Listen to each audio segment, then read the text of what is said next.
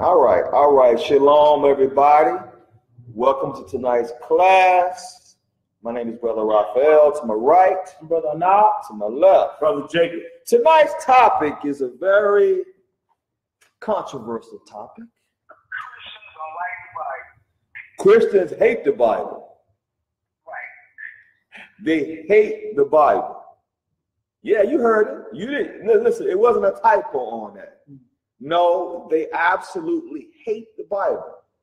And we're going to find out how they really hate the Bible, because you so-called blacks and you so-called Hispanics, whose fathers are Negroid and Indian descent, we are the biblical Israelites. That's something they hate him.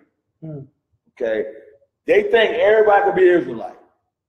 Okay? As a matter of fact, they think the Israelites are done away with. That's what we hear. We hear the Israelites are no more. You don't know who the Israelites are today. No one knows. No one knows. Is that right? Okay.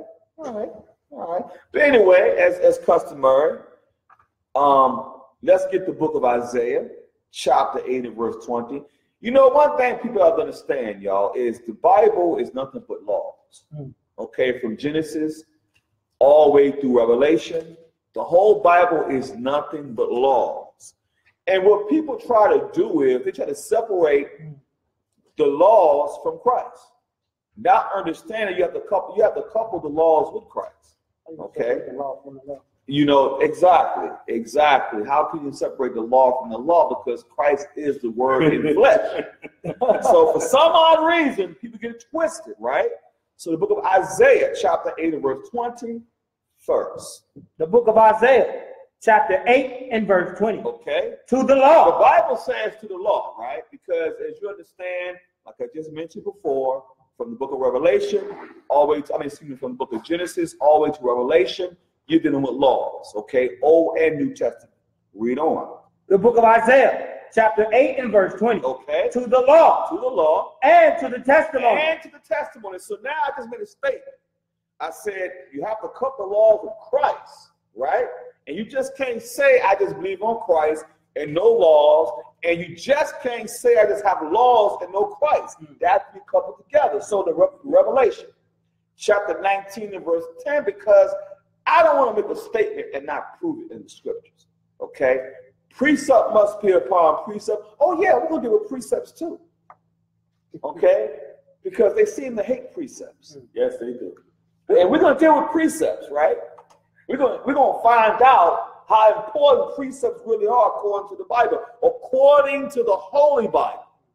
Not according to rhetoric from us, according to how it's written. So the Revelation chapter 19, verse 10. The book of Revelation, chapter 19 and verse 10. Okay. And I fell at his feet to worship him. Right. And he said unto me, See thou, do it not. Right. I am thy fellow servant and thy brethren that have the testimony of Jesus. The testimony of who? The testimony of Jesus. The testimony of the Christ. Read. Worship God. Worship the Most High, because you have to understand something. Christ and the Most High is not the same entity. He said worship God, right? He didn't say worship. He didn't just say worship any other God. The Most High God, okay? We're going to find out about that too, because they love to push the fact to say that Christ is the Most High. You know, we hear much of that rhetoric going on, but we're going to find out what the Bible says about that shortly. But read on. For the testimony of Jesus is the spirit of prophecy. The testimony of the Christ is the spirit of prophecy. You have to have the Spirit of Christ on you to understand prophecies. If you don't have the Spirit of Christ on you, precept must be upon precept. That's why we jump from book to book. And we're going to shortly find about precepts. Because for some odd reason, people get offended at precepts. Okay? Because when they can't, because understand something. Precept means law. Straight up. It just means law. Right? So let's just journey into the scriptures. Let's go on a journey in the scriptures, and let's just find out a little bit about precepts, because people seem to get it twisted. They think, oh, you don't need precepts. They get offended. How are they offended? Only reason they say that is because they're trying to debunk everything we do. Okay, well, you can try it all you want. You won't stand before the doctrine. That's right. And I'm not saying that with boastfulness, but I'm saying with confidence. Because no one can stand before the doctrine of Christ. That's basically what it is. It's the doctrine of the Christ. You're going to find out. Now, here's the thing, that precepts. Precepts. Like I just made a statement. Precepts are laws. A precept is a law. That's what precept really means, right? So it's the book of Isaiah, chapter 28 and verse 9. Let's find out a little bit about precepts. Okay? The book of Isaiah, chapter 28 and verse 9. Right. Whom shall he teach knowledge? The Bible says, whom shall he teach knowledge, right? Read on, that's the question. And whom shall he make to understand doctrine? To understand doctrine, right? Whom shall he make to understand doctrine? What doctrine is it talking about? Hold that, brother. Go to the book of Proverbs, chapter 4, verse 2. What doctrine is it talking about? Is it talking about a black Hebrew Israelite doctrine? Or is it talking about a doctrine of the scriptures? Because some people want to say, oh, the black Hebrew Israelites, the BHIs, have their own doctrine. But here's the problem. I don't see the word black Hebrew Israelite in the Bible. So guess what? You're wrong. Excuse me? But we do know precepts are in the Bible. That's right. And we will go as it is written, right? Right, brothers? Right. Okay. All right. Let's just keep it. So doctrine, Proverbs 4 and 2. The book of Proverbs, chapter 4 and verse 2. Now, Mike, it's the precept now. Because the precept to doctrine gives the definition to give you the understanding what we're talking about. Because we can't say doctrine without going to the Bible and showing precepts. Right? Let's go to the precept to doctrine. Read on, brother. The book of Proverbs, chapter 4 and verse 2. Right. For I give you good doctrine. Oh, what type of doctrine does it give us? Good doctrine. It's good doctrine. Read. Forsake ye not my law. Oh, forsake you not my what? Forsake ye not my law. Let's find out if our Lord and Savior is on the same page. Because I don't want people to get it twisted about precepts. So let's go to the book of St. John, chapter 7 and verse 16. Because he said, I give you good doctrine, right? Forsake ye not my law. This is New Testament. This is our Lord and Savior, the Christ, the Messiah, the King of Kings, the King of Israel. Okay? Now, St. John, chapter 7 and verse 16.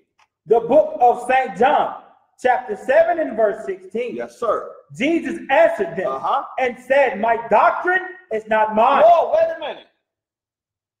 He says, his doctrine is not his. Right?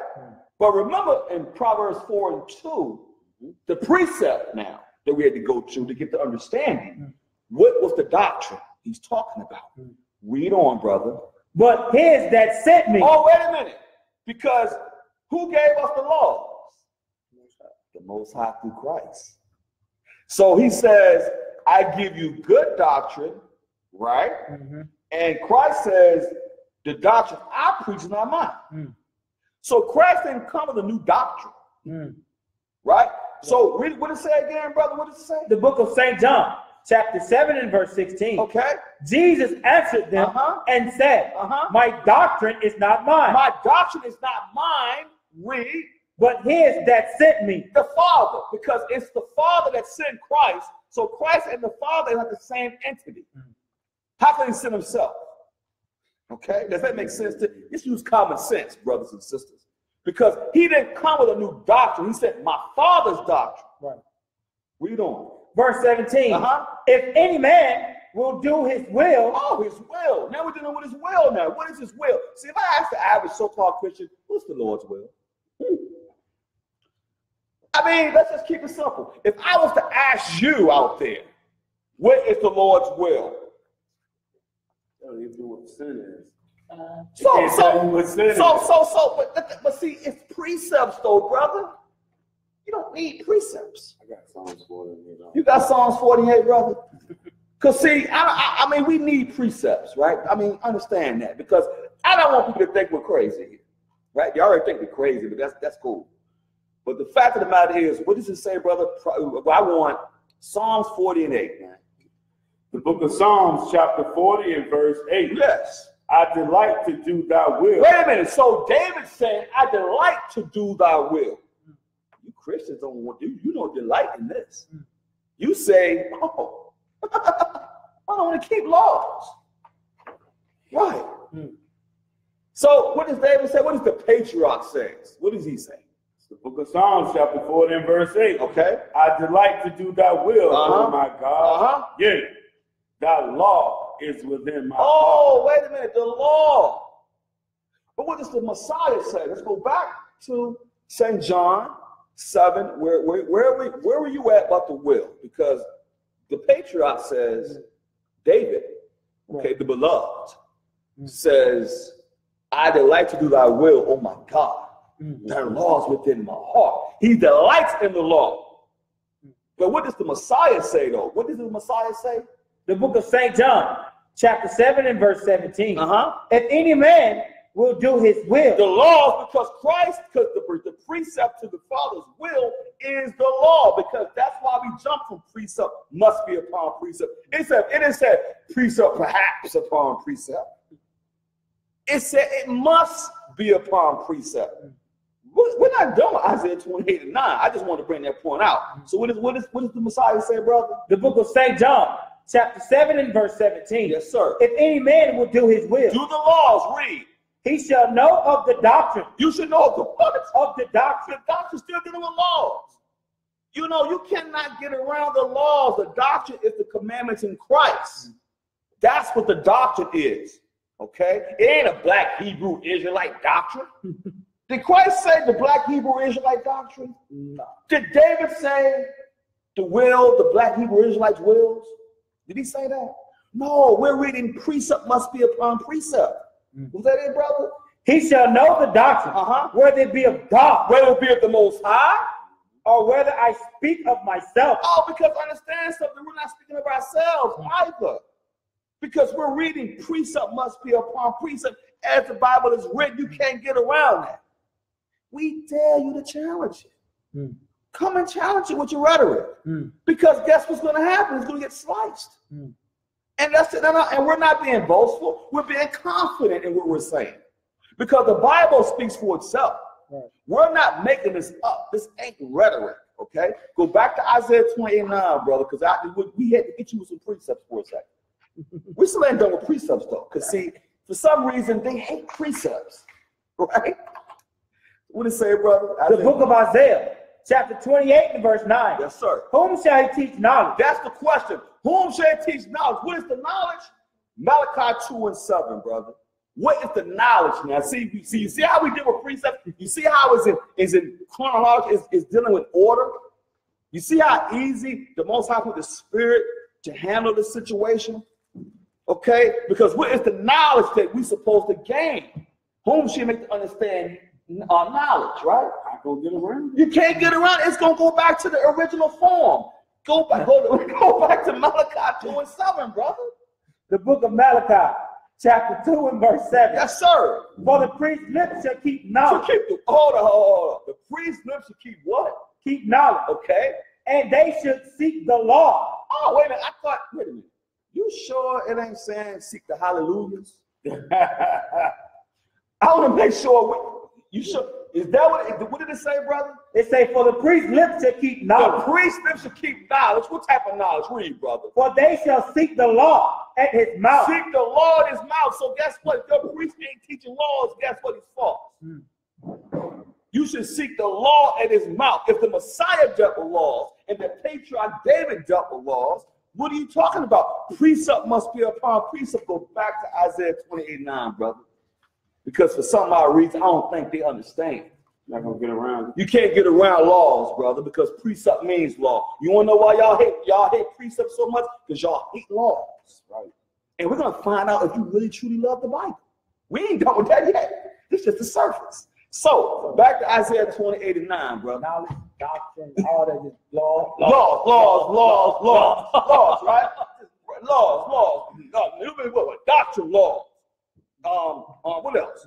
Knowledge laws. The will laws. You gotta be in order, man. You gotta be in order. You see what I'm saying? Isn't it a beautiful thing to do with precepts, y'all? Beautiful. Read, brother. The book of Isaiah, chapter 28 and verse 9. Yes. Whom shall he teach knowledge? Whom shall he teach knowledge the laws? Read. And whom shall he make to understand doctrine? Put on laws again. Read. That they are weaned from the milk. Weaned from the milk, because when a child's milk, the milk is dealing with laws again. Dealing with laws. Read. And drawn from the breast. Drawn from the breast, because when a child's been drawn from the breast, the child transitions to grow. Because when you draw a child from the breast, now the child will go to the next stage of life. You're weaning that child from the breast, from the laws. Now it goes to a higher understanding now. Read on, brother. Verse 10. For precept must be upon precept. Did it say maybe it should be upon precept? What did it say? For precept must be upon precept. Wait a minute. Are you sure it ain't saying perhaps? Precept must be upon precept. Precept must be upon precept. That's how the Bible must be read. Okay, read on. Precept upon precept. Oh, it says it again. Make sure you got it the first time. It's not feelings on top of feelings. Right. Read on. Line upon line. Line upon line. We just read one line, laws, another line, laws, another line, laws. Precept. Read. Line upon line. Line upon line again. Read. Here a little. One little word, precept. A sentence, precept. Another word, precept. Read. And there a little. Read on. Was that it? Okay. I had to get my little rant off. I feel a little bit. Had to wipe the sweat off my forehead on that one. Okay. Had to wipe the sweat off my forehead on that one. Now go back to understanding again. Give me Ecclesiasticus, chapter 21, verse 11. Because you know something, man? Christians, I don't think they love the Bible, brother. I really don't think they do. So it's our job as righteous judges to judge the matter. They present the evidence. We're going to deal with the evidence, right? We're going to produce your cause, right? So they said precepts are not needed. That was the topic, right, at one point. So Ecclesiasticus in the Apocrypha, also they say that's unauthoritative, by the way, but it is a part of the Bible. Ecclesiasticus 21 in verse 11. The book of Ecclesiasticus, chapter 21 and verse 11. Yes, sir. He that keepeth the law of the Lord getteth the understanding. Whoa, wait a minute. He that does what? He that keepeth the law of the Lord. You keep laws of the Lord, what's going to happen? Getting the understanding thereof. That's how you get understanding. Read. And the perfection of the fear of the Lord is wisdom. Because the perfection of the fear of the Lord is wisdom. Because you know what the wisdom is, brother? We just dealt with laws. Right? So, did you say the understanding? Go to the book of Psalms, chapter 1, 11, verse 10. Because I don't want people to think we're cherry picking. Because precept must be upon precept. Because it says, you keep the law, you will get the understanding. Right? So let's go to the book of Psalms, chapter 1, 11, verse 10. Okay? The book of Psalms, chapter 111, verse 10. Yes. The fear of the Lord is the beginning of wisdom. Because the fear of the Lord, the fear is judgment. How would you not know what his judgments are if you don't have laws? You have to have laws to know what the judgment is.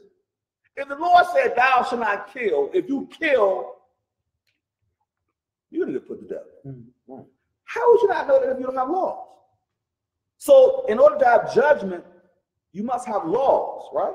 So what does it say again, brother? The book of Psalms, chapter 111 and verse 10. Yes. The fear of the Lord is the beginning of wisdom. Because that's when you start to get wise. Wait a minute. The Lord just burnt up 3,000 people for serving an idol. That's a judgment. The Lord says don't follow other gods. If we follow any other gods, the Lord's going to be angry with us. The Lord says don't do that. If I do that, I'm going to get judged. Guess what? That's wisdom. I'm not doing it. I'm not trying to die, right? What did you say again, brother? A good understanding have all they that do his commandments. Wait a minute. Are you sure we getting the right understanding? A good understanding is what? A good understanding have all they that do his commandments. Now go back to Ecclesiastes 21:11. Because the good understanding, you must have laws to have understanding. I just gave a simple simplicity of a law. You won't serve no other gods. If I serve other gods, God's going to hate me because I'm not loving him, right? That's simple. That's simple, right? To comprehend. So back to Ecclesiastes 21:11, brother. What did it say? The book of Ecclesiastes, chapter 21 and verse 11. Okay. He that keepeth the law of the Lord. When you keep the laws, right, what happens? The understanding thereof and the perfection of the fear of the Lord is wisdom. Because it's the perfection of the fear of the Lord. The perfection of the fear of the Lord is when you know, if I do this, this is going to happen. If I don't do this, this is what's going to get a reward. Because think about it. We went into slavery because we broke commandments. What makes you think if we keep breaking them, we're going to get out of slavery? Does that make sense? No, that's a Christian mentality. It's a mentality that don't make sense. If I went into slavery for breaking commandments, why would I get out of slavery for breaking them again? That doesn't make sense. Instead of keeping them, you just have to believe. You just have to believe, right? Is that what they said? They said believe, right? Give me Ecclesiastes 32 and verse 24. It says believe. You just have to believe. Believe in the Lord. Okay.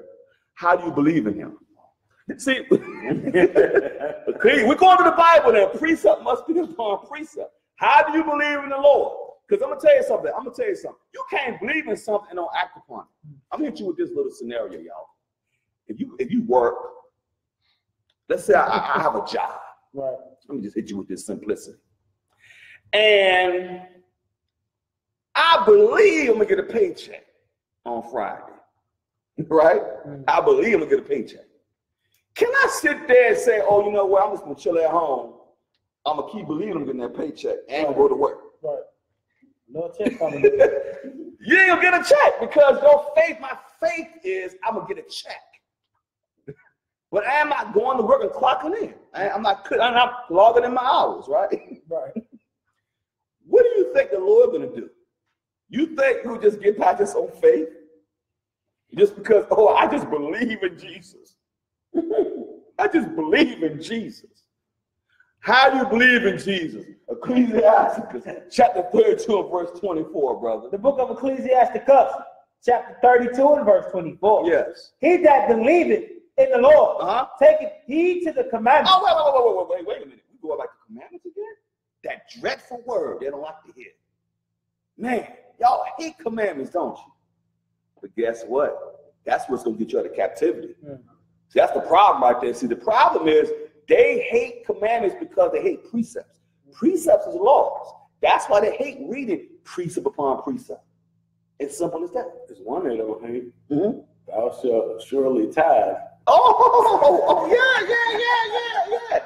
Extortion is what you're doing. Right. And trust and believe you're going to deal with extortion too. Now what it say again, brother? The book of Ecclesiastes, chapter 32 and verse 24. Yeah. He that believeth in the Lord. He that believeth in the Lord, read. Taketh heed to the commandments. And he that trusteth in him shall fare never the worse. You're not going to fare never the worse for keeping the commandments. You can't get around not keeping commandments. There's no way believing on him, commandments. His will, commandments. Shouldn't you think about commandments? I don't know. They still ain't convinced though, brothers. The book of Psalms, chapter 119, verse 4. Because precepts, for some reason, just elude their minds. I love this one. Yes, sir. Yeah, you know, Jake, I had to save this one in my bag of tricks for you, bro. I knew you loved this one, but the book of Psalms, chapter 119 and verse 4. the book of Psalms, chapter 119 and verse 4. Yes, sir. Thou hast commanded us to keep thy precepts. Wait a minute. Command us to do what? Thou hast commanded us to keep thy precepts diligently. Keep the laws diligently. He has commanded us to keep the precepts diligently. Jump to verse 69. I don't think they heard us, brother. I don't think they heard us. Verse 69. The proud have forgotten a lie against me. But I will keep thy precepts with a whole heart. That's what David the patriarch says. He says he's going to keep the precepts with his whole heart. Right? Jump to verse 86. The book of Psalms, chapter 119 and verse 86. All thy commandments are faithful. All the commandments are what? All thy commandments are faithful. So even if you have faith, you have to have commandments. Because the commandments are faithful. So you just can't say just have faith with no works. Because you have to work the laws through your faith. That's the problem y'all don't understand. Y'all keep thinking it's just about faith. I can have faith and get a paycheck all day. If I ain't going to work and logging in, I ain't getting that check. It's the same way with the laws, man. If I want the kingdom, I have to keep commandments. You can't say faith. What did it say again, brother, about that faith? The book of Psalms, chapter 119 and verse 86. Yes, sir. All thy commandments are faithful. Thy persecute me wrongfully. Help thou me. Verse 87. Verse 87. They had almost consumed me upon earth, but I forsook not thy precepts. Oh, you see that? They almost consumed David. But he said, I forsook not the precepts, because the precepts are the laws. So the laws is going to help us be delivered. Why? Because it couples with the Spirit of Christ. You have to have the Spirit of Christ on you with the laws. It don't make no sense to say, I got the Holy Ghost, but you're eating a pork chop sandwich. I got the Holy Ghost. Come on now. They don't even know what the Holy Ghost is. Right. You're right about that. Jump to verse 100, brother. The book of Psalms, chapter 119 and verse 100. Yes, sir. I understand more than the ancients. He understands more than the ancients. Why? Because I keep thy precepts. What? Hold up. David says, and we know David walked with the Lord. David was a man of the Lord's own heart. And what is the patriarch says, David says, brother? The book of Psalms, chapter 119 and verse 100. I understand more than the ancients because I keep thy precepts. He understands more than the ancients. Do you realize how much knowledge that man had to have? The ancients, brother? The ancients? I don't think I understand. Abraham, Isaac. What? He understands more than the ancients because of precepts, because of laws. That's the Father's will. Jump to verse 93. 93. Verse 93. I will never forget thy precepts. He will forget what? I will never forget thy precepts. There's that nasty word again. Y'all don't want to hear that. For with them thou hast quickened me.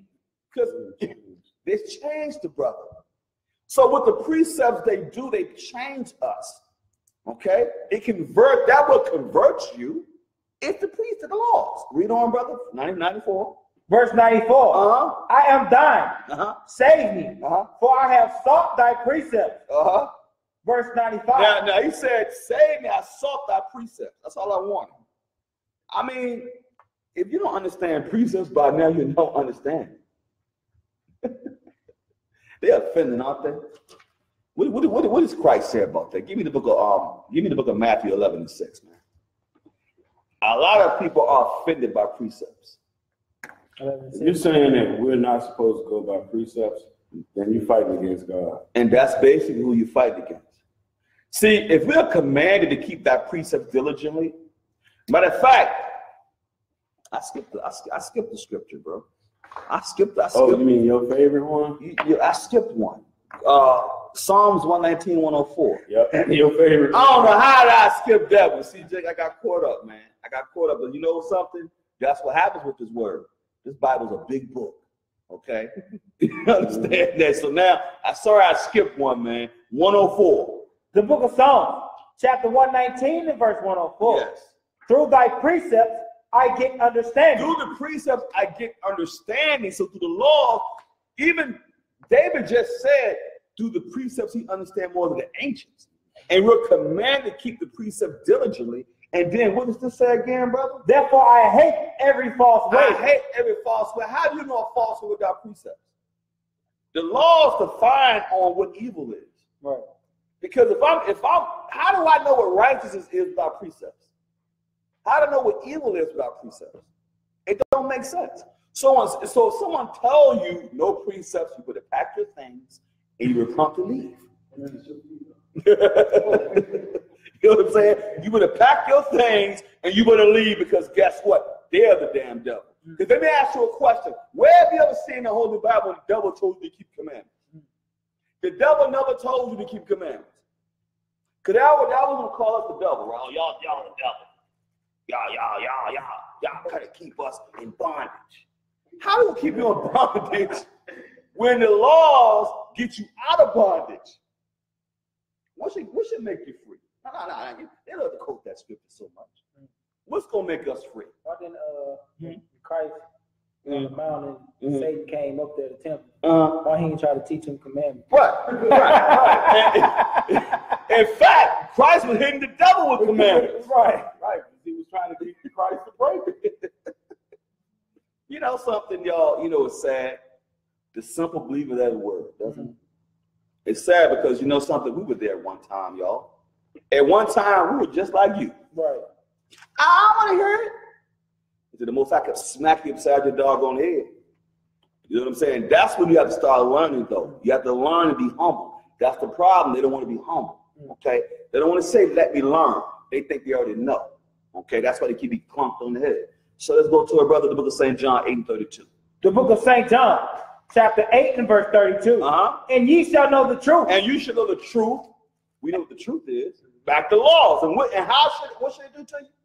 And the truth shall make you free. The truth. So the laws free you. They don't put you in bondage. I know what it is. They go to Paul. They think they know about Paul. Did Paul ever tell you? Paul kept commandments, didn't he? Last I checked, we're going to deal with some commandments Paul kept. Because they want to run to Paul all the time. But I'm not done with these commandments yet, brothers. I'm just not done. Give me the book of St. Matthew 5:17. Because Christ says this out of his own mouth. So I don't know how y'all can get around this, because this written in red. Last I checked. Right? Because they don't follow Christ, they follow Paul. Right. But see, Paul, we're going to find that Paul is any different from Christ. Right? You know, it's amazing. So the book of St. Matthew 5:17, brother. The book of St. Matthew, chapter 5 and verse 17. Yes, sir. Think not that I am come to destroy the law. Because Christ understood that he came to give grace and mercy. He said, don't get it twisted. Just because I came to give grace, don't think I came to destroy the law. Look at it twisted. Read. All the prophets.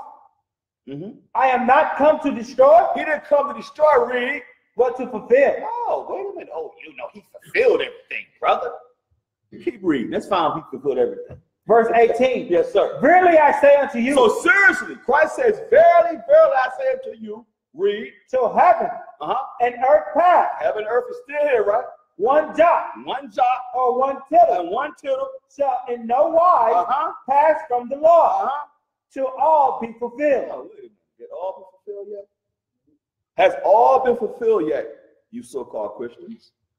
I'll tell you one thing that hasn't been fulfilled yet.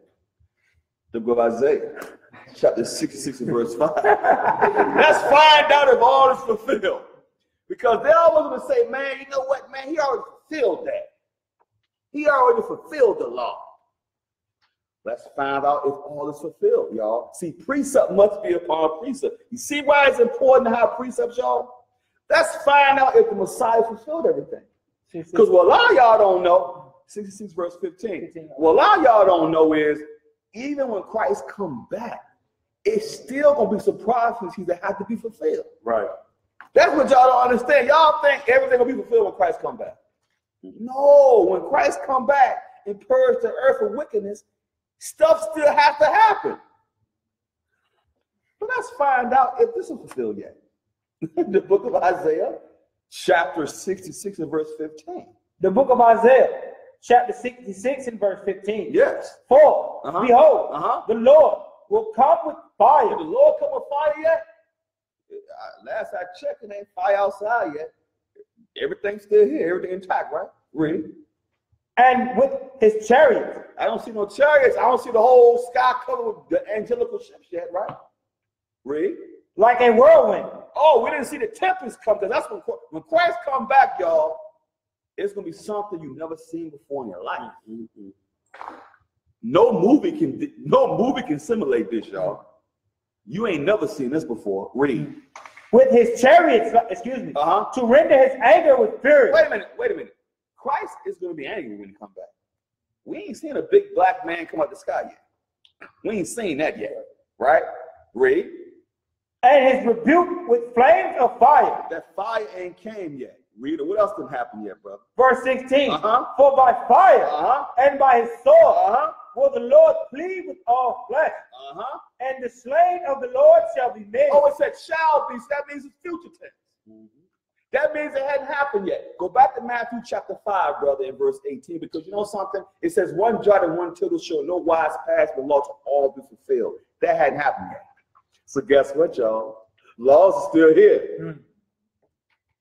Guess what? Let's find out some more lies. Keep reading, brother. Back to Matthew 17. Yes. No. Go to 19 now, because you already hit 18. The book of St. Matthew, chapter 5 and verse 19. Whosoever therefore shall break one of these least commandments. Wait a minute. I thought commandments were important. Christ says, whosoever shall break one of these least commandments, read. And shall teach men so. You know how y'all teach men so? By telling them don't keep commandments. By walking around breaking commandments willingly. This is coming from the Messiah's mouth, y'all. We ain't making this up. Read.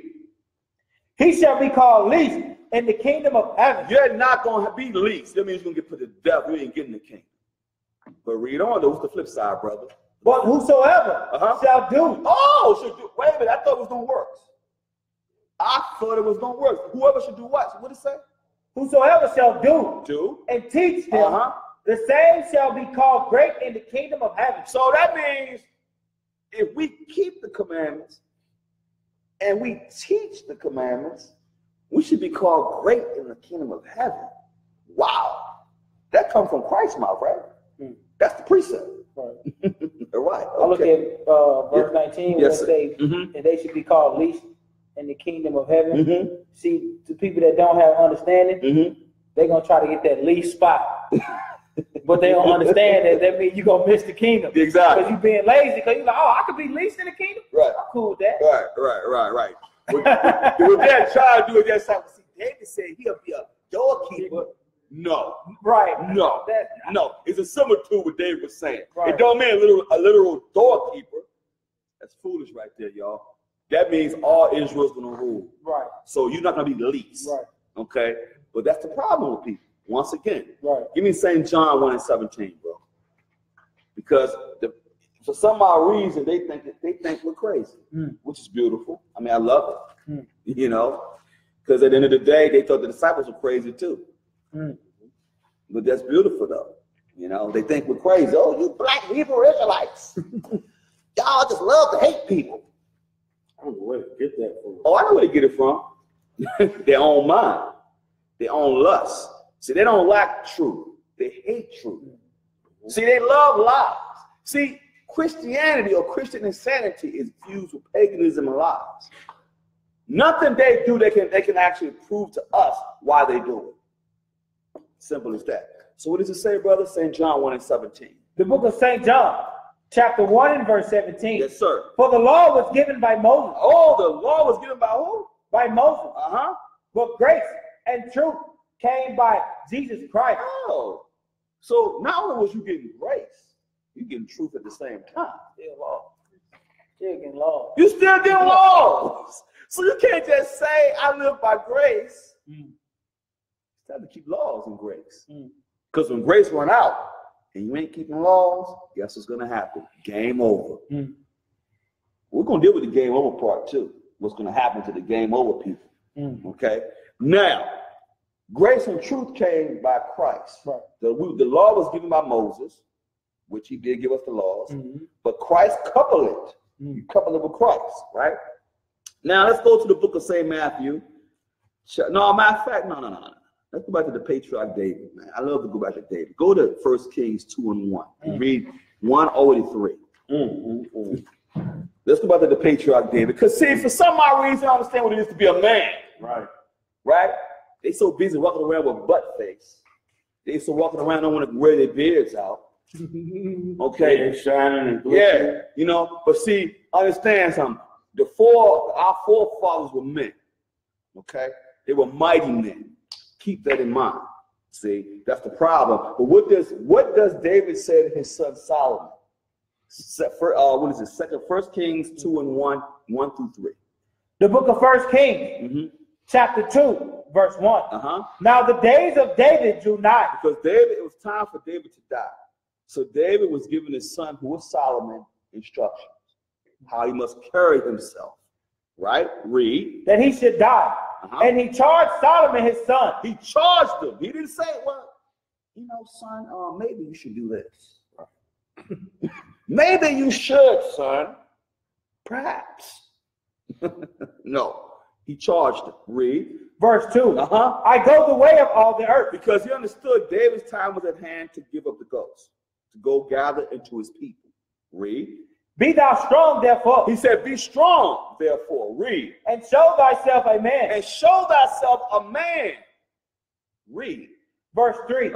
And keep the charge. And do what? And keep the charge. What charge he charged them with? Read. Of the Lord thy God. To walk in to walk in his ways. To keep his statutes and his commandments. Oh, wait a minute. To keep his what? His statute and his commandments. And his commandments. So show yourself a man of the Lord and keep the commandments. That's how we must conduct ourselves as Israelites. Okay, that's the problem. See, no one wants that order. They're scared of that. Okay, they're offended in that, unfortunately. But you're going to learn it tonight, though. You're going to learn tonight, whether you like it or not. So, let's go to the book of St. John 14:15. Because we're going to Christ. We're going to the Lord, right? We're supposed to follow Christ. He is our example. That's what the word Christian means, right? It means follower of Christ. So if Christ does something, we do it, right? Okay. Simple. Just pretty simple, okay? So St. John 14:15, brother. The book of St. John, chapter 14 and verse 15. Yes, sir. If you love me. If you do. He said, if you love me, so it's conditional. He said, if you love me, read. If you love me, keep my commandments. Wait a minute. Oh, wait. He said, because if you don't love me, you ain't keeping commandments. He said, that's a conditional. That means if you buy me these pair of shoes, I'm going to love you. Right. If you don't, I'm going to hate you. Right. But Christ says, if you love me, do what? What does the Messiah say? The book of St. John, chapter 14 and verse 15. If you love me, keep my commandments. If you love me, keep my commandments. Simple as that, right? But how do you love the Father? 1 John 5:3. See, you know, they keep saying, that's love. We're just going to love. Right? We love it. You brothers don't teach love. That's y'all problem. See, y'all brothers, y'all yell at people.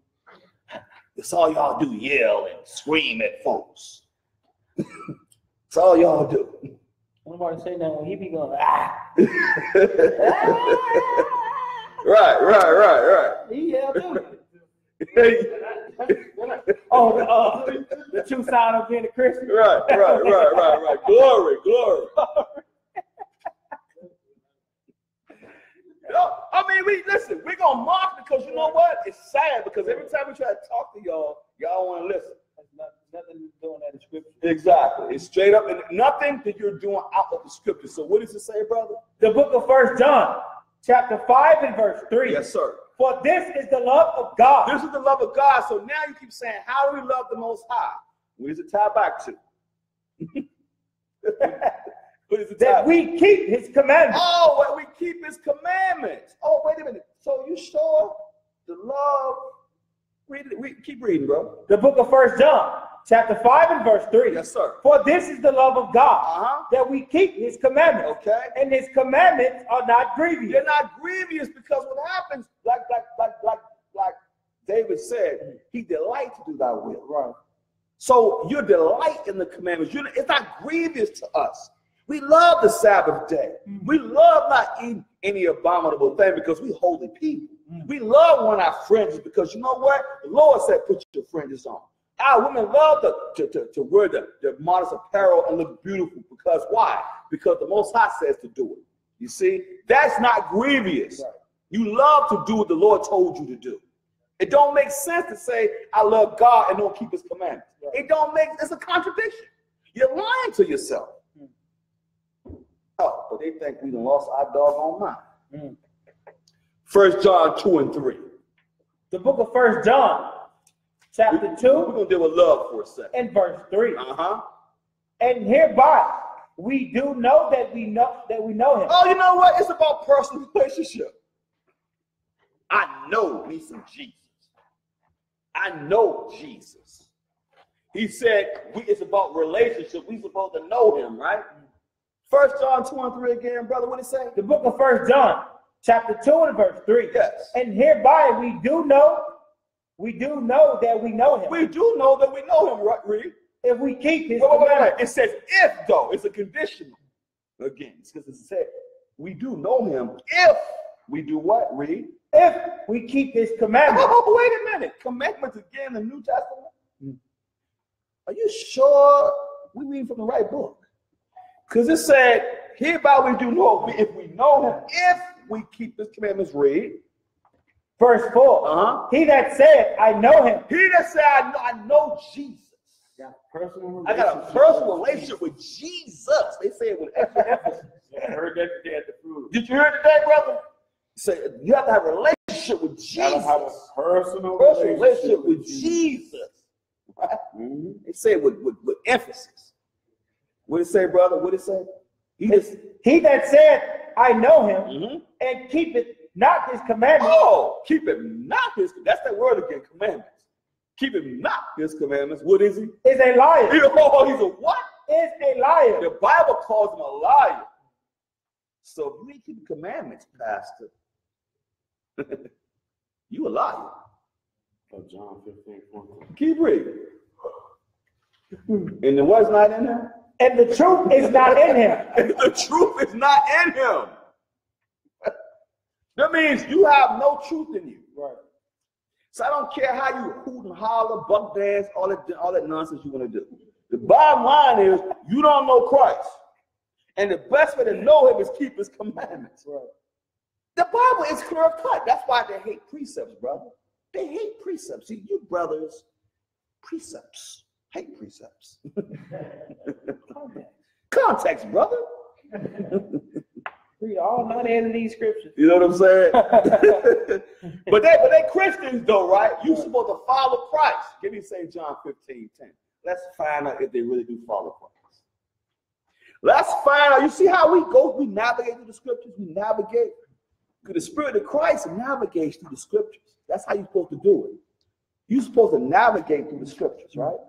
St. John 15:10, brother. The book of St. John, chapter 15 and verse 10. Yes, sir. If you keep my commandments. See, you see what it said? If you keep my commandments, read. Ye shall abide in my love. Hear what Christ says. If you keep my commandments, you shall abide in my love. It's if again. It's a conditional love. It ain't that agape love, they say. What's that agape love? Ain't that Greek for what they call it? Agape love? Is that what they call it? Agape. Right. Now you can't even find it in the Bible. That sounds homosexual. It does too. It does. It does. No, it does. So you're right though. Because you know it's a shame. Because listen, I asked the dude. I said, man, what is agape, man? What is all that? It's Greek. It might be gay. Right. He says, brother, it's unconditional love. I said, man, where is it at in the Bible? He couldn't show me. I said, I don't know what you're talking about, brother. But what does the Lord say? The book of St. John, chapter 15 and verse 10. Yes, sir. If you keep my commandments. If you keep my commandments, read. Ye shall abide in my love. Even as I have kept my Father's commandments. Wait a minute. Christ kept the commandments. You're not going to get away from the laws. You can't get away with it. Give me, now, let's find out who else kept the commandments. I'll make sure I ain't losing my daggone mind. Give me the Psalms, chapter 103, verse 20, brother. The book of Psalms, chapter 103 and verse 20. I'll get it. Because for some reason, the Messiah says, if you should abide in his love, keep his commandments, even as he has kept his Father's commandments. Let's find out who else kept the commandments. The book of Psalms, chapter 103, verse 20. The book of Psalms, chapter 103 and verse 20. Yes, sir. Bless the Lord. Yea, Uh-huh. his angels that excel in strength, Uh-huh. that do his commandments. Wait a minute. Why are the angels doing the commandments? Because you have to be in order. You got to be in order. That's right. You have to be in order. Do you honestly believe that you will stand before the Most High and be out of order? You can't even go to white man's court and be out of order. Man, Mess around and go up in there with some sunshades on, try to be cool off if you want to. Mess around and go up in there with your pants sagging brothers if you want to. I guarantee you they will escort your butt out. be in charge. And be in charge, exactly. So at the end of the day, what makes you think you can go to anybody, you can go to the Most High, who is order? Listen, it's complete order with the Most High. You're not getting out of order. The commandments represent order, brothers and sisters. Because without commandments, there's no order. Let's just keep it real. Because if you think about it for a second, you got rules to live by. I don't care where you go. You got rules and regulations. You break rules, you got penalties, right?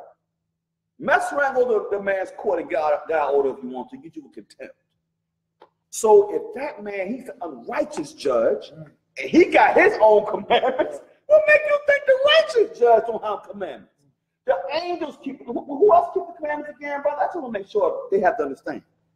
The book of Psalms, chapter 103 and verse 20. Bless the Lord. Yea.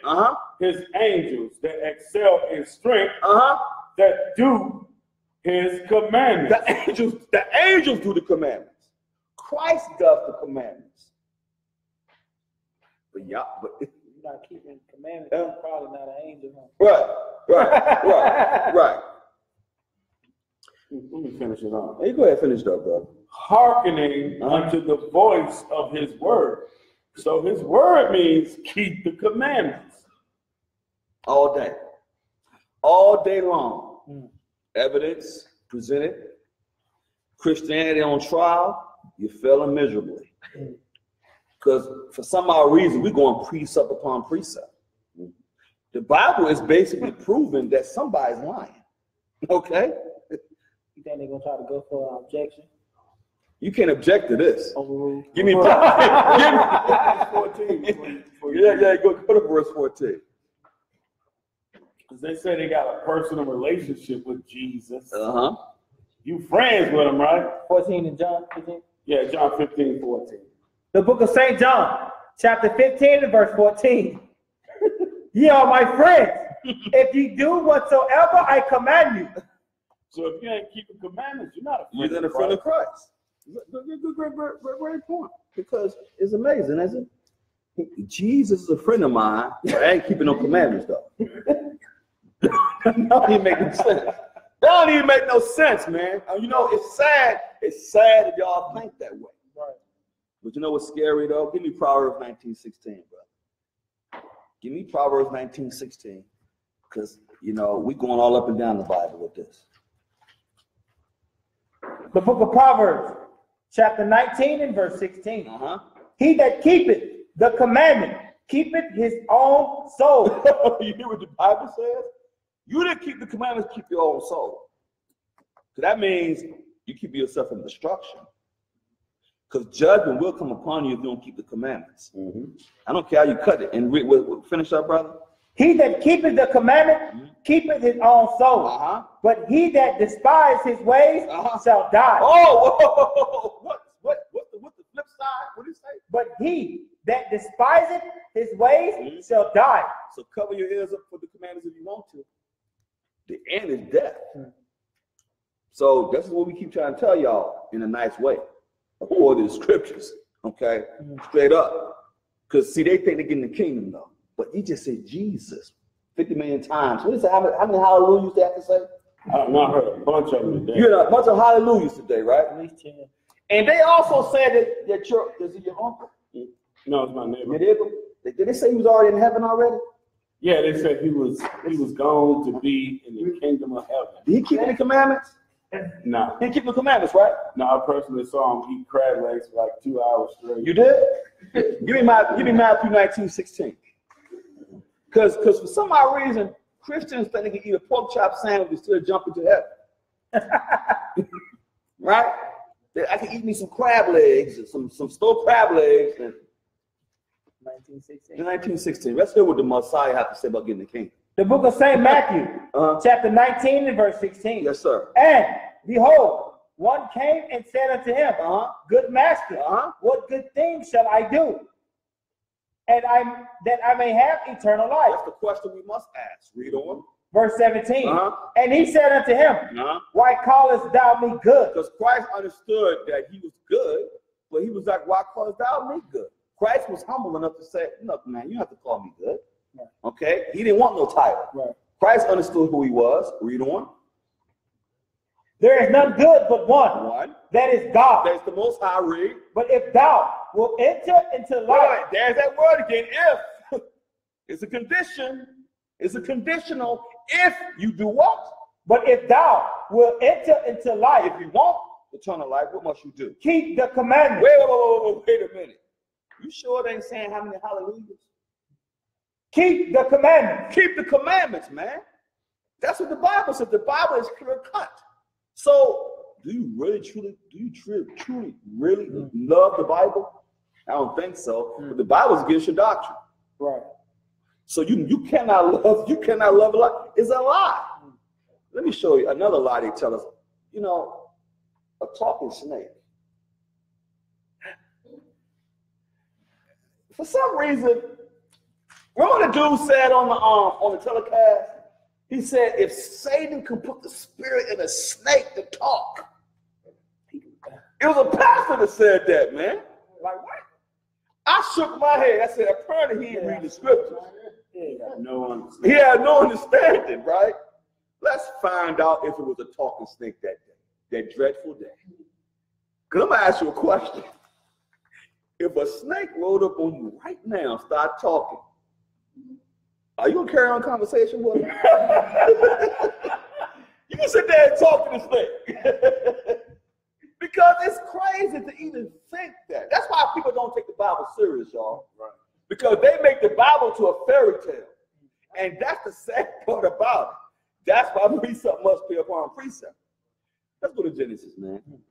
Let's go to Genesis chapter 3 and verse 1. The book of Genesis, chapter 3 and verse 1. Right. Now the serpent was more subtle than any beast of the field. Right. So the serpent was more subtle to any beast of the field. Right. Read on. Which the Lord God had made. The Lord God created Satan. So that's how you know he creates good and evil. Okay. So that's what people understand. He created Satan. Right. What did it say? And he said unto the woman. Yeah. Hath God said, ye shall not eat of every tree of the garden? So a snake talking to Eve now, right? But it said a beast. It said beast. Give me Ecclesiastes 3 and 18. Let's find out what beast is talking about, because I don't think a snake was going to sit there and talk to Eve, and she's going to sit there and carry on conversation with a snake. Because if she did, something ain't right. Something is not right. So, Ecclesiastes chapter 3 and verse 18, because it says the beast is more subtle than any other beast in the field, right? Okay, so that's why we have to go through a precept to find out what the word beast is talking about. The book, Ecclesiastes chapter 3 and verse 18. Yes, sir. I said in my heart concerning the estate of the sons of men, that God might manifest them, and that they might see that they themselves are beasts. They themselves, because you understand something. The beast he's talking about is a man. Well, let's go to the book of Matthew 23 and verse 33. and give me Matthew 3 and 7, because these two noble men said something. Okay? Because the talking snake theory is off the chain. It's crazy. Somebody give me 23, 33, and give me Matthew 3 and 7. Because we're dealing with what Christ and John the Baptist said. Yeah. Okay? Yeah. Okay? Okay. All right. The book of St. Matthew, chapter 3 and verse 7. Yes, sir. But when he saw many of the Pharisees, because see, they was coming to the baptism. Because when he saw many of the Pharisees coming to his baptism, this is John the Baptist, right? Read. What did John the Baptist? But when he saw many of the Pharisees and Sadducees come to his baptism, he said unto them, O ye generation of vipers, who hath warned you to flee from the wrath to come? Wait, what's a viper? Viper's a snake. Was he talking to a snake? No. Or was he talking to a man? Talking to men. Right. He's talking to men, right? Correct. But he called them snakes. Yes, sir. Let's find out what Christ called them to. The book of Matthew, chapter 23 and verse 33. Ye serpents, ye generation of vipers, how can ye escape the damnation of hell? So Christ calls them snakes and he calls them vipers and snakes too. So they think that now you understand that it ain't talking about a snake talking. Talking about deceitful men. Because they have the characteristics of a snake. Because a snake is very cunning. If you watch a snake, he's very cunning how he gets his prey.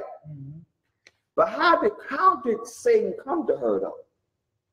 Give me 2 Corinthians chapter 11, verse 14.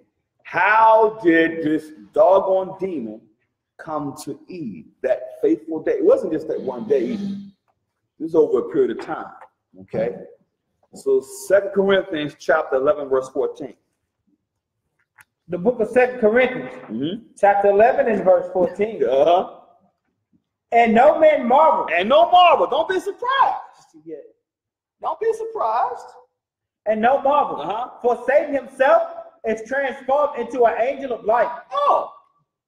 So what it's showing you, brothers and sisters, is Satan ain't going to come at you the way you think he's coming at you. Right. He comes at you with the Armani suits on.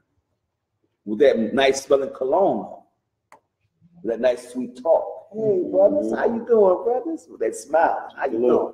Shiny head. Shiny head. And, you know what I'm saying? Hey, you know what, brother? You have to understand, brother. You know, we have to love each other. You know how, yeah, exactly. Exactly. You know, and then in Israel, though, I'm not going to let Israel off the hook either.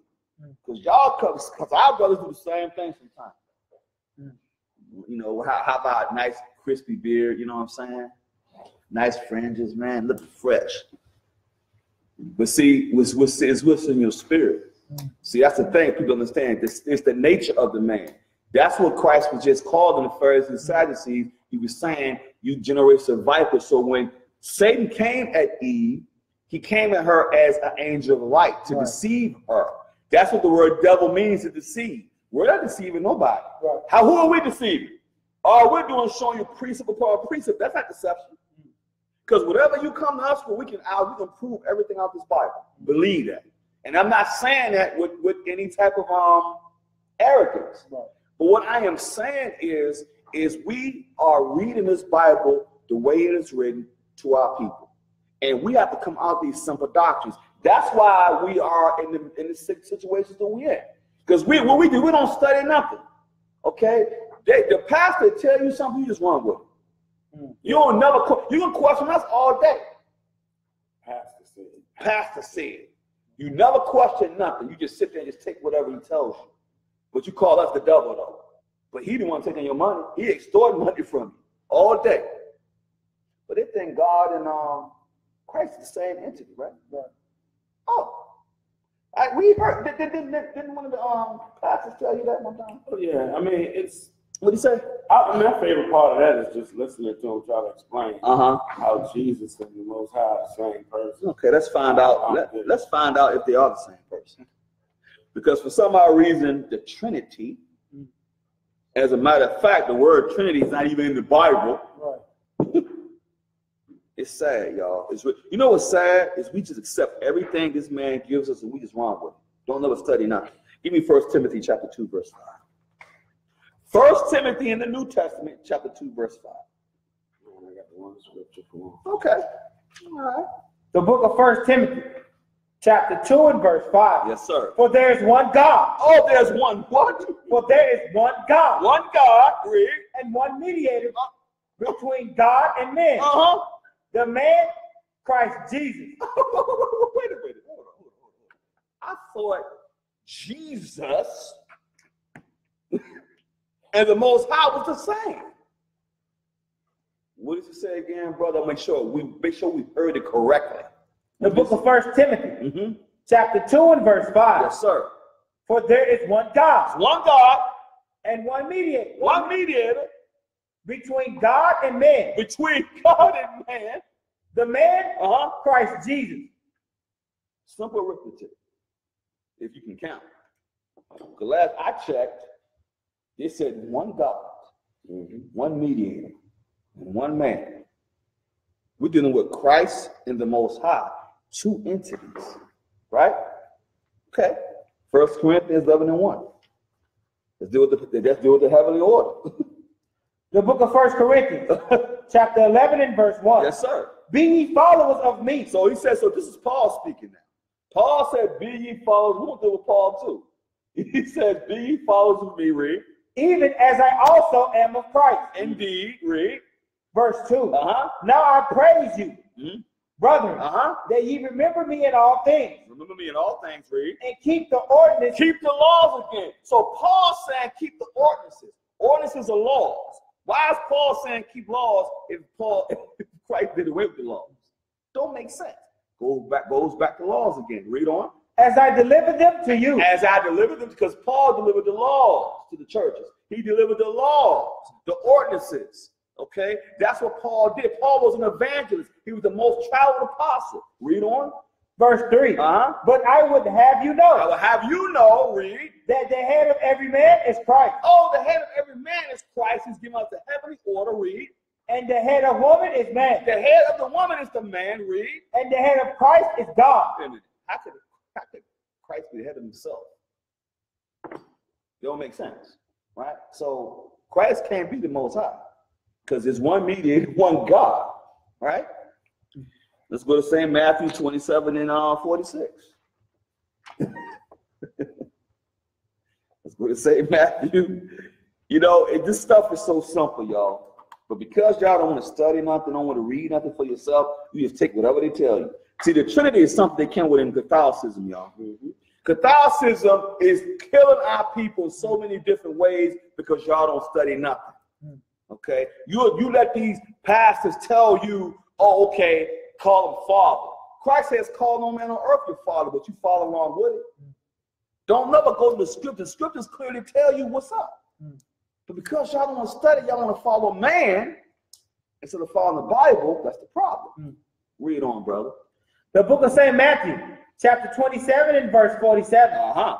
Some of them, 46. Verse 46.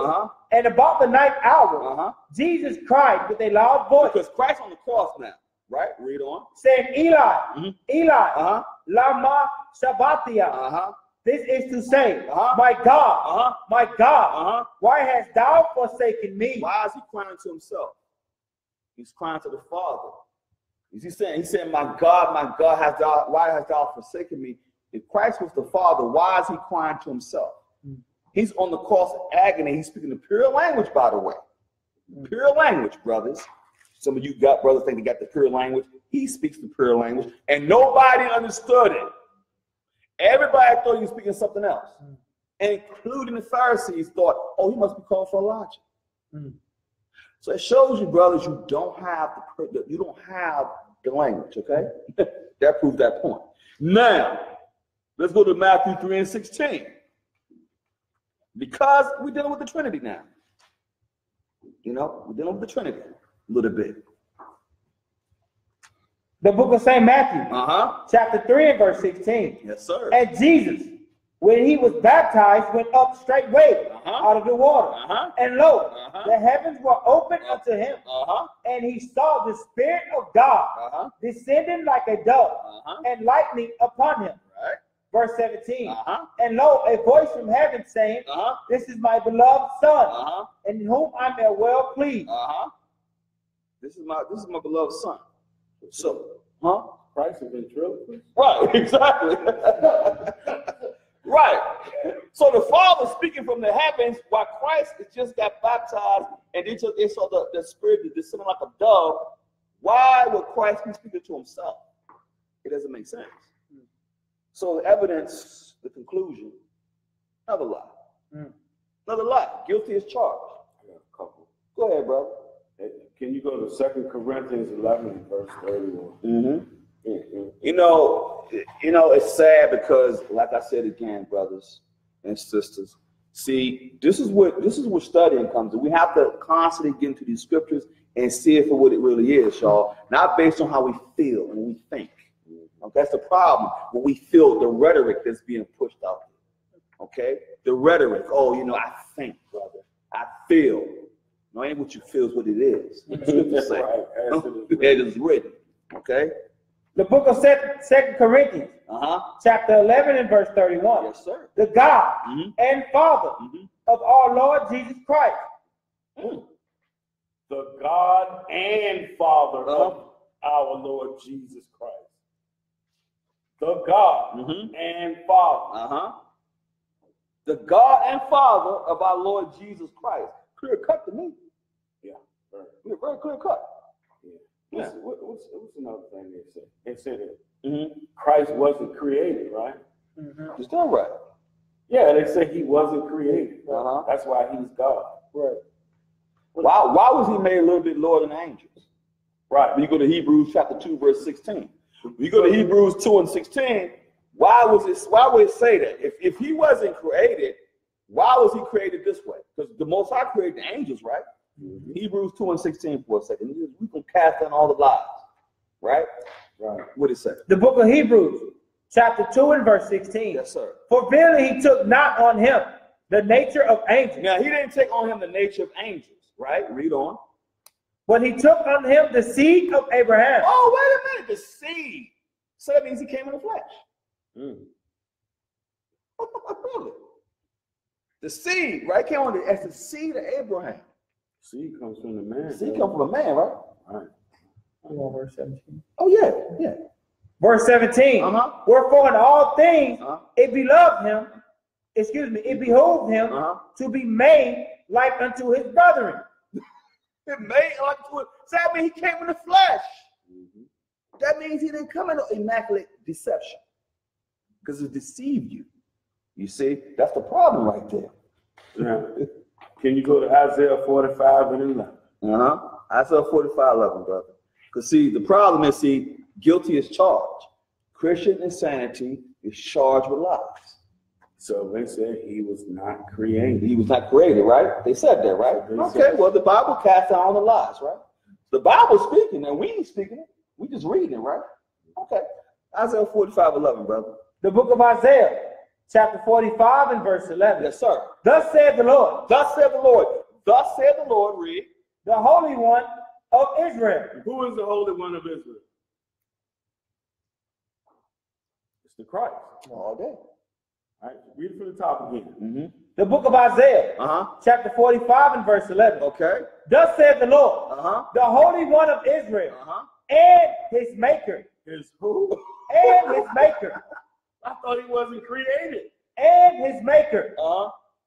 Ask me of the things to come concerning my son, and concerning the work of my hands, command ye me. He said, and his maker. Ain't that something? Romans 1 and 3 for a second. Give me Romans 1 and 3. Romans 1 and 3. Romans 1 and 3. The book of Romans, chapter 1 and verse 3. Concerning his son, Jesus Christ, our Lord, which was made of the seed of David. I thought he wasn't made. He was made of the what? Of the seed of David. He was made of the seed of David. So guess what? He came through sex. So the virgin birth, guess what, y'all? That's off too. That's another doctrine of Catholicism came up with. And you want to know why they came up with it, y'all? Because they want to try to say that Christ never had a nationality. That's why they want to do it. Right. See, all these lies, that's of the devil, y'all. That's deception. See, devil only means deceiver. Right. So when you deceive people, it's a spirit behind it. It's an agenda behind it. Because if I want to deceive you, it's something I'm hiding an agenda behind it. You see what I'm saying? Understand that. But you know something, man? Got these women pastors out here. Women pastors. We got it. We got to do it. We got to do it. Give me the book of Numbers. Chapter 27, verse 16, man. Because you know something? Christianity love to push this right here. You're on to Adams, you're off. Better come up out of it. Right. Come up out of it. Numbers 27:16. I mean, it looks like we're really going in on our people, but what we want them to do is to repent. Right. That's what we want. Oh, I'm going to get to that. Because, see, repentance is something that, see, what we have to do first is cast down lies first. See, the repentance part going to come when they go back. See, what we want our people to do is go back and study all this. Right, for themselves. Do it for yourself. See, don't take what we say. See, we don't want you to take what we say. Right. We're trying to get you to open up your eyes and see this for yourself, because that's the same thing we had to do. When I saw this stuff, I was like, wow, this is the truth. Right. I saw it. I said, you know what, man? They've been lying to me. Right. And I didn't get offended. I took it. I said, you know what? I was lied to. You know what? All praises. You got to start asking, when you realize you're lying, right? Then you got to ask yourself, why? Why? Why are they lying to me? Why they got all these different doctrines within a doctrine? Ain't that crazy? Right. All these doctrines we just touched on is in the same doggone doctrine of Christianity. Women pastors, Numbers 27:16, bro. The book of Numbers, chapter 27 and verse 16. Yes, sir. Let the Lord, God of the spirits of all flesh, set a man over the congregation. Oh, okay. So the man of the congregation, read. Verse 17. Which may go out before them, and which may go in before them. Okay. And which may lead them out, and which may bring them in. That the congregation of the Lord be not as sheep have no a sheep that have no shepherd. Right. Because remember something, most shepherds, all I've seen shepherds is men. I've always seen shepherds as men, right? Now, am I saying to be chauvinistic with the women? No. But what I am saying and what the Bible says is order behind everything, okay? You have the man, you have the Most High, you have the Christ, the Israelite man, the Israelite woman. Simple as that. You can't get around that. So how can a woman usurp the authority over the man? When the Most High he ordained the man to be the leader. Straight up, you can't get around it. If you're against that, you're against the Most High. Because we didn't set that up. We didn't make that up. He's all about order. About order. Now go to the New Testament. Now go to First Timothy chapter 2, verse 11 and 12. To make sure it ain't changed. Because some people think, oh, it's the New Testament. The Bible is outdated, brothers. That's an ancient book. Man, people hate this scripture, man. Men and women. That's okay. They're even men that hate this scripture. I know men. You know why? Because they're feminine. They just keep it real. They're feminine, okay? And we're going to deal with how the Lord feels about being effeminate too. Oh, yeah. Come as you are, right? We're going to find out how you're supposed to come. We're going to find out real quick, okay? Now, 1 Timothy chapter 2, verse 11 and 12, brother. The book of 1 Timothy. 1 Timothy, yes, sir. 1 Timothy chapter 2, verse 11 and 12. The book of 1 Timothy, chapter 2, verse 11. Yes, sir. Let the woman learn in silence. The Bible says that the woman learn in silence, which means she shouldn't be up there trying to teach the congregation.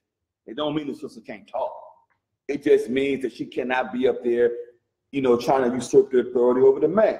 Because the man said the man's supposed to be there teaching, and the woman's supposed to learn in silence. Right. Okay? That is what the scriptures say. Read on. With all subjection. Or all subjection to the scriptures. You're supposed to be in order according to the scriptures. Read on. But I suffer not a woman to teach. Oh, he does what? I suffer not a woman to teach. I allow a woman to teach. Read. Nor to usurp authority over the man. So guess what, sisters? If you're doing this, come out of it. Come out of it. Because you're out of order. Okay? That's not your position. Okay? You cannot do that. The Bible just said you're out of order. Okay? You can't usurp authority over the man because the man, that's his ordained position. Straight up. You can't get around that. And that's what a lot of these women try to do in these so-called Christian churches because the men allow that. The men, you know something, the men know it's wrong, right, but they do it anyway. They follow, oh, you know, I don't want to get her upset. Well, look at the Jehovah's Witnesses. Right. When they have the women going door to door. Right. I rarely see the men. And at one time, a man came to my door with the woman, she going on talking. I asked her, I said, sis, excuse me, but why this man ain't talking? Well, I said, no, wait a minute. I said, sis, the scriptures, she didn't want to hear that. I said, wait a minute. I said, sis, I'm not trying to be disrespectful to you, but the scripture says this. Right. She got upset. Okay, keep getting upset. Go to the book of Revelation, chapter 2 and verse 18. You keep on being upset, we're going to find out what's going to happen to your mind if you don't change.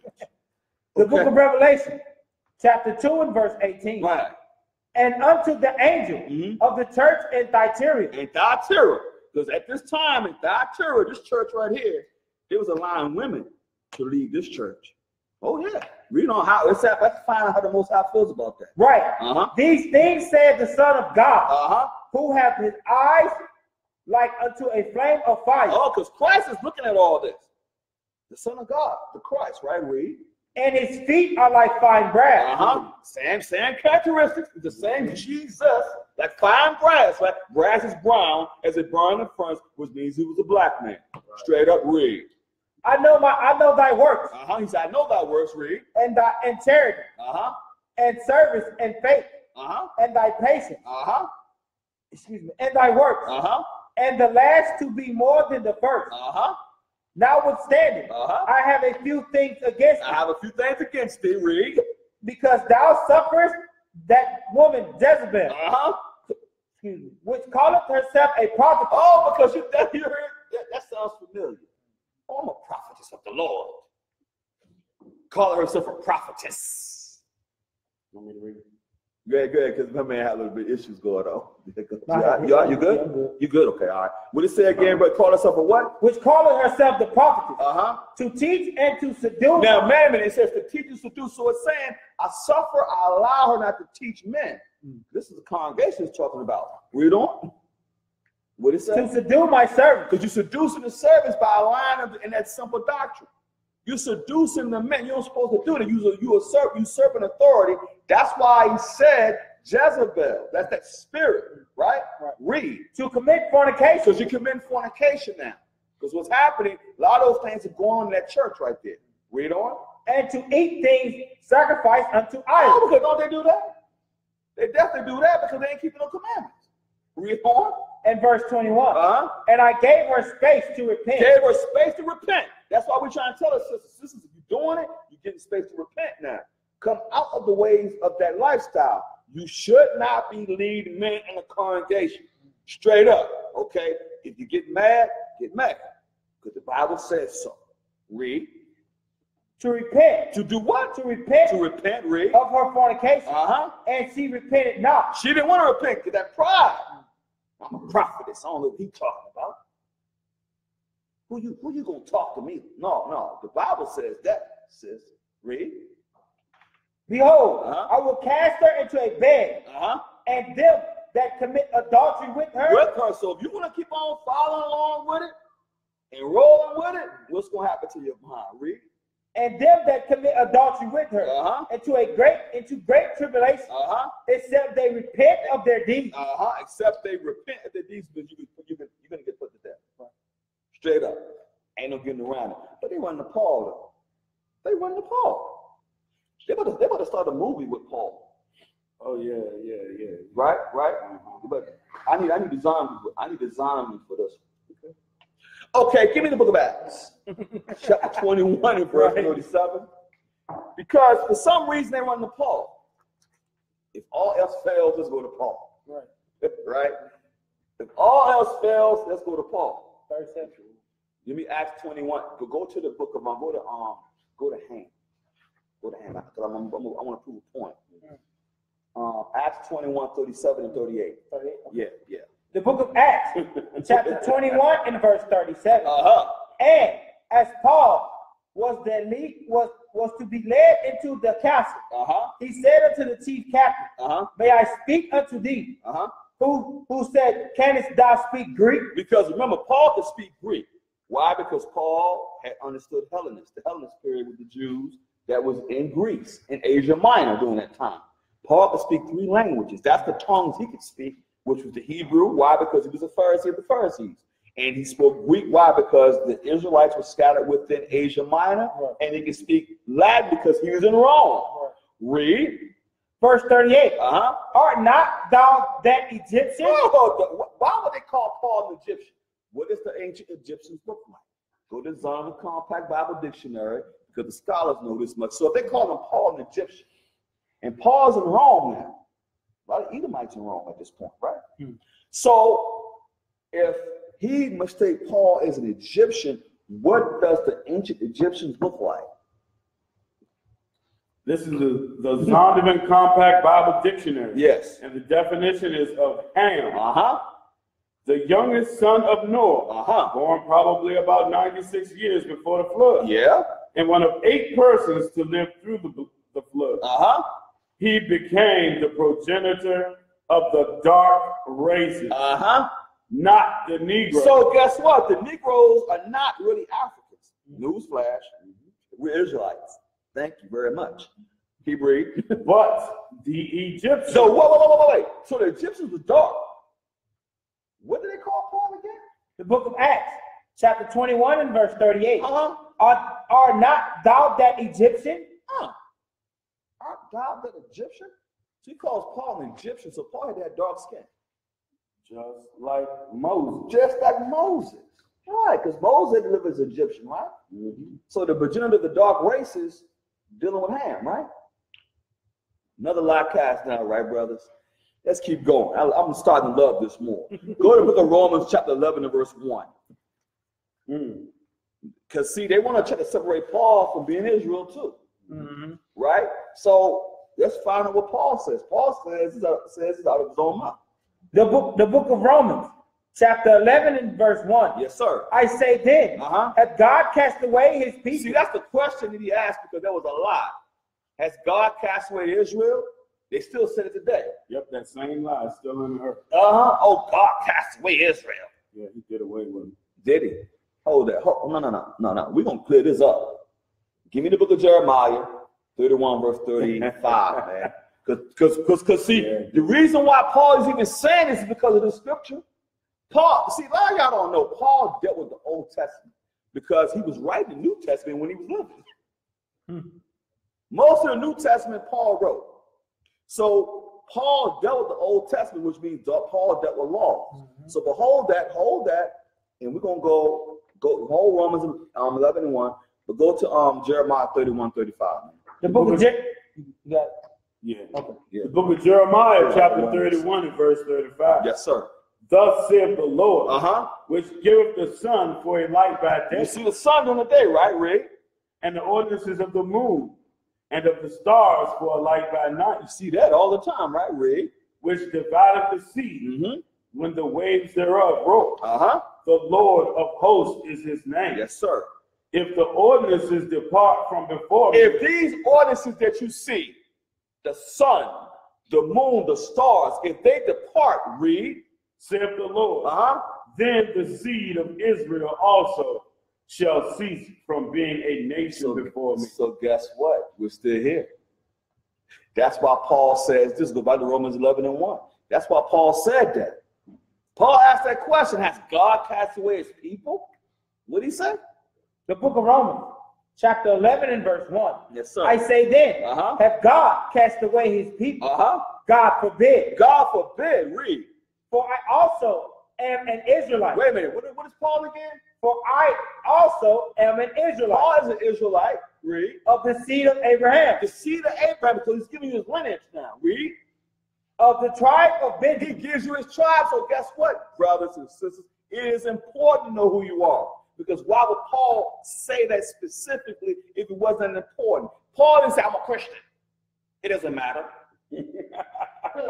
Why didn't he say neither Jew nor Greek? Neither Jew nor Greek, right? No. But that's cleared up though, brother. Let's go to the book of Philippians, chapter 3, verse 5. Because Paul says this, Paul want to make sure you know what's going on.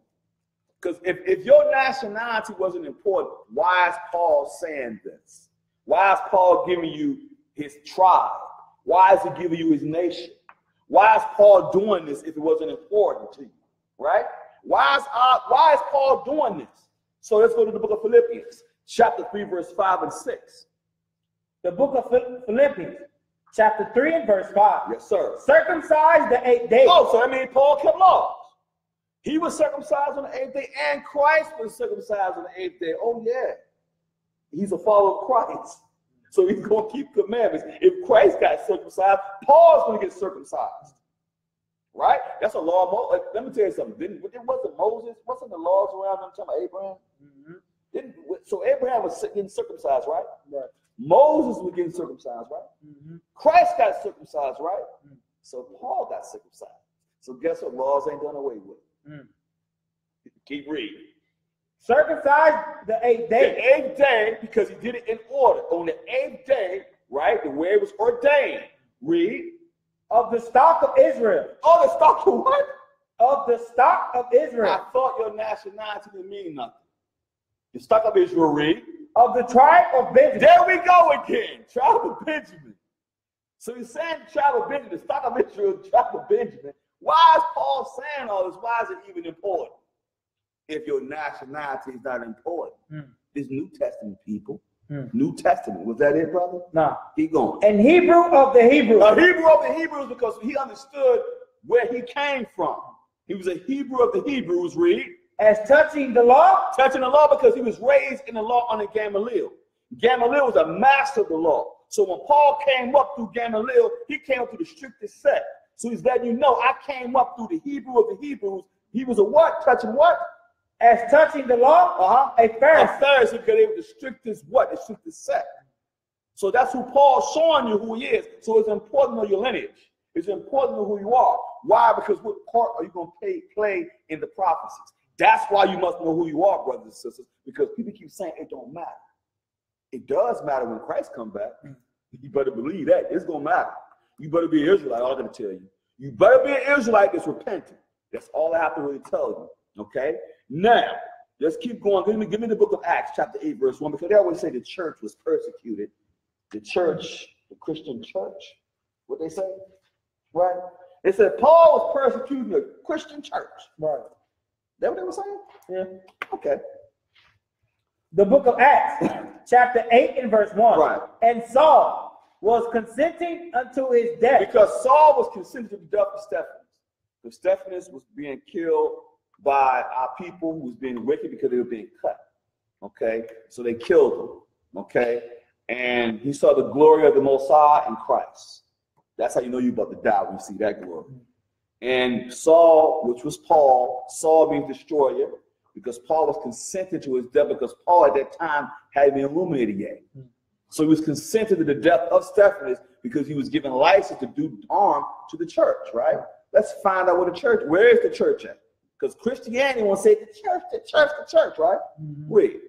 And at that time, there was a great persecution against the church, which was at Jerusalem. Oh, where was the church at? Which was at Jerusalem. Who's in Jerusalem?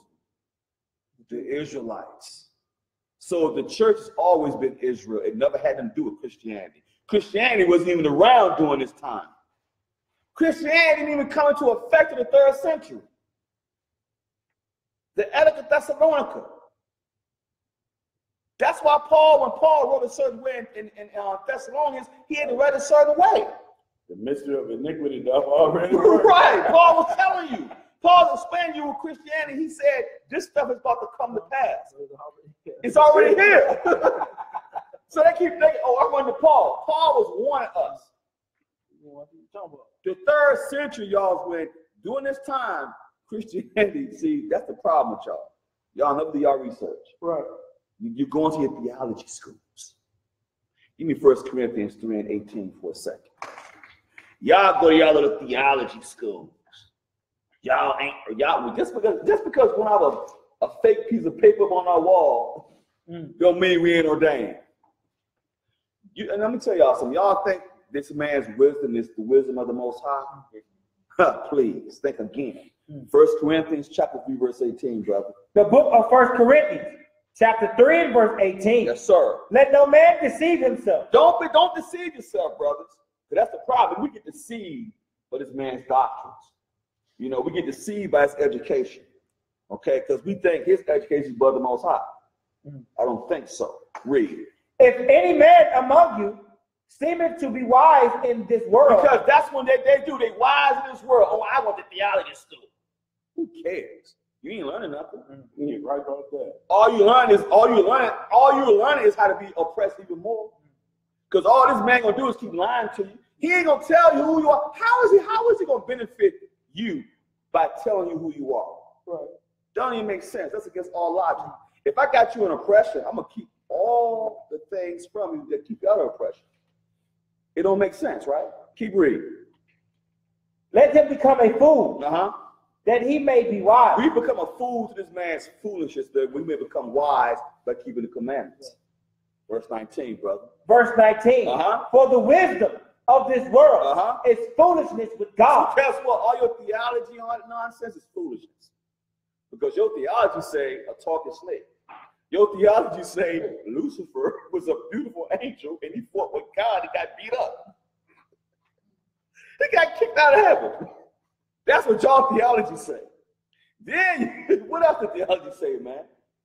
What does the Most High say about the wisdom of this world? What did he say? For the wisdom of this world is foolishness with God. It's foolishness with God. That's foolishness, y'all. That don't even make sense because when you don't read precept upon precept, that's why y'all mess up. But see, they think for some odd reason, Paul with the laws, right? I'm not gonna be too much longer, y'all. Romans 6 and 1, and give me Romans 3 and 31. Because that's finally what Paul had to say about all this, y'all. Romans chapter 6 and verse 1.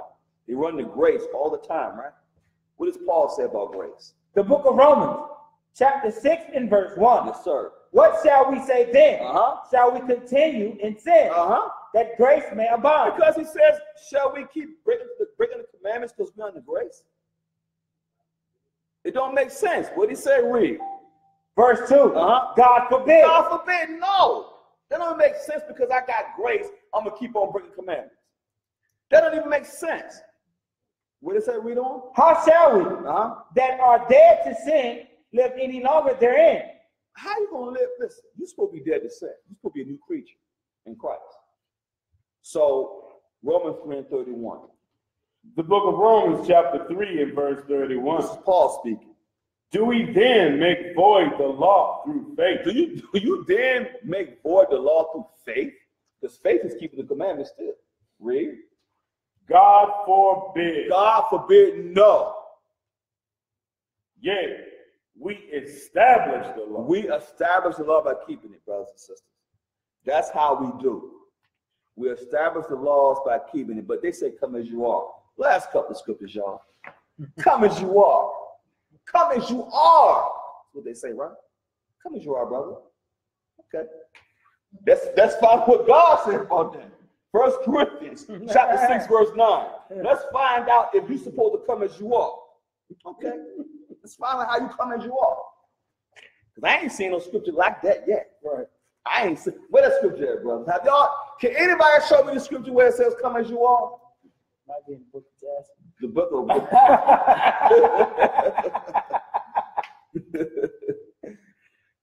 1 Corinthians chapter 6, verse 9, man. The book of 1 Corinthians chapter 6 and verse 9. Yes, sir. Know ye not that the unrighteousness shall not inherit? Wait a minute. If you're unrighteous, what makes you righteous?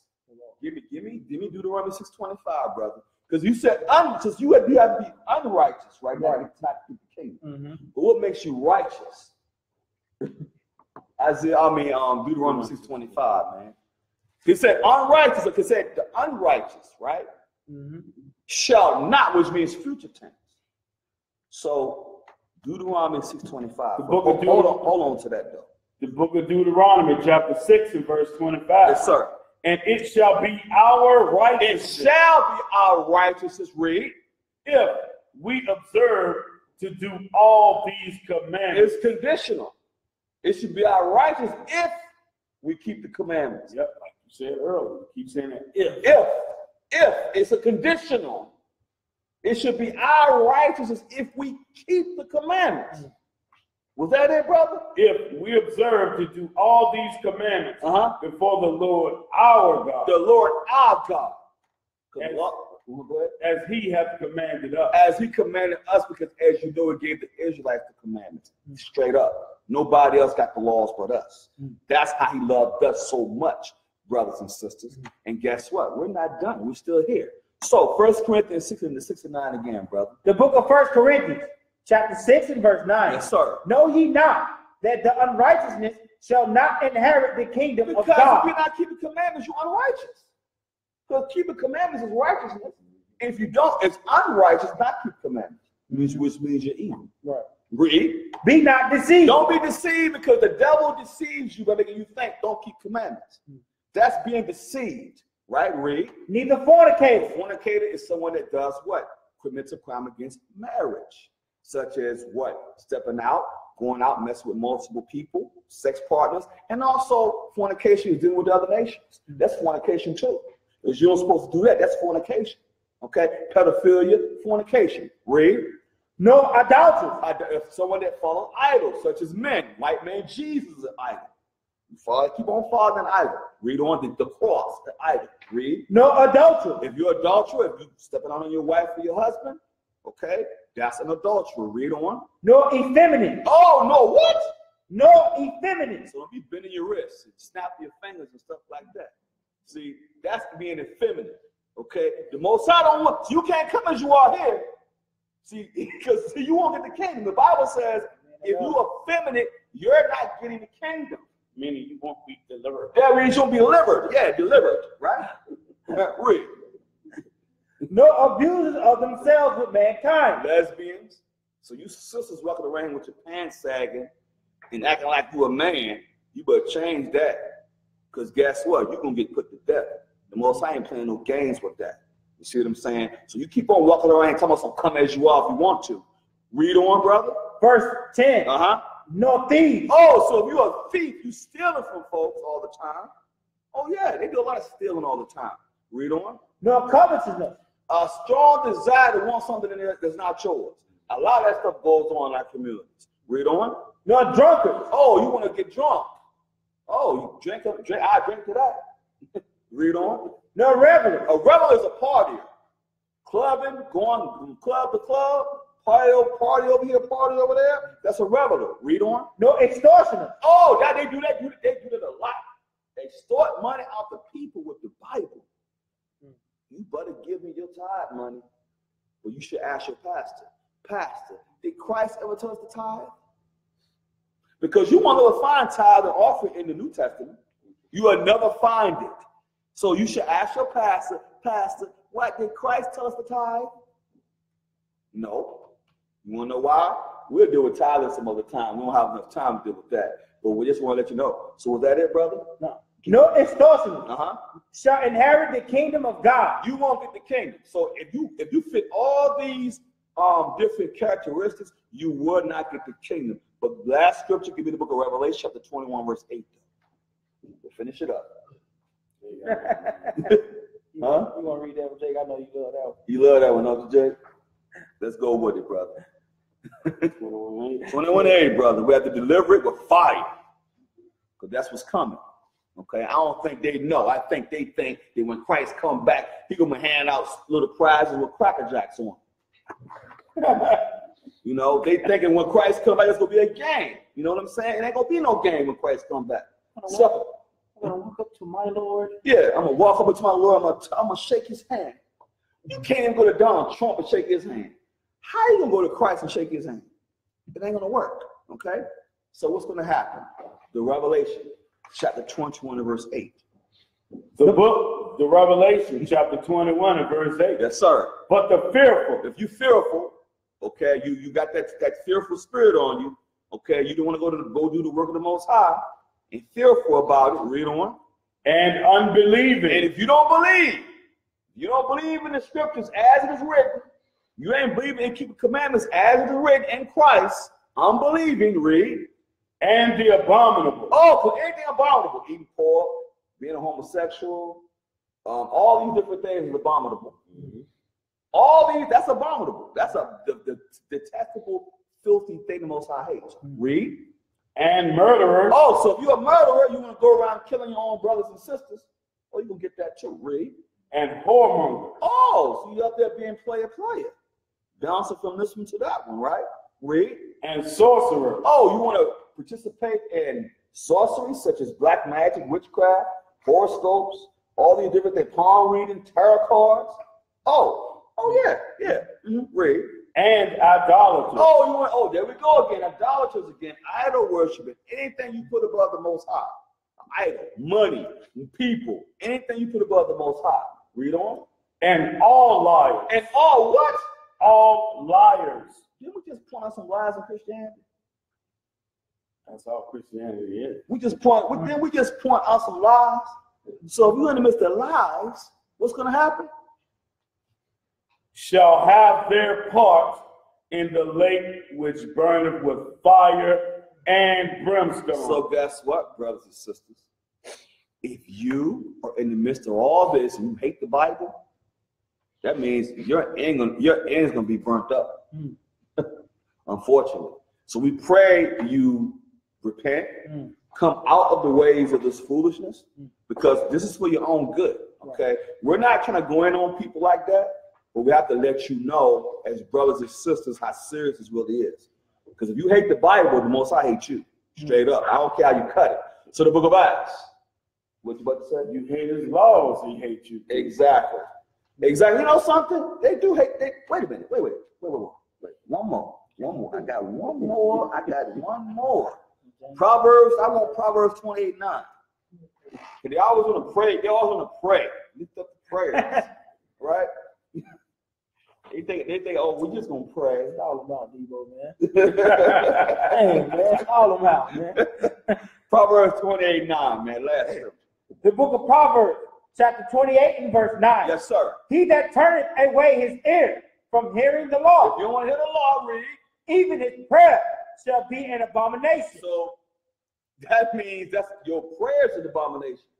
So we know what's going to happen to all abominations in the end. We get burnt up. So even your prayers, they're not going to get answered. They get burnt up at the same time. The book of Acts, chapter 5, verse 29. The book of Acts, chapter 5 and verse 29. Yes, sir. Then Peter and the other apostles answered and said, we ought to obey God rather than men. And that's who we must obey, brothers and sisters. We must obey the Most High in Christ and these scriptures, rather than the silly rhetoric and ideologies of men. Okay? We want to give the Most High Christ all the praise and glory for just allowing us to even be in this truth, to even be able to elaborate on the scriptures. Okay? Because that's truly a gift from the Most High Christ. We thank the Most High Christ for this. Okay? It's about him. Now, does anyone have any questions? Was everyone clear in tonight's class? Everyone good?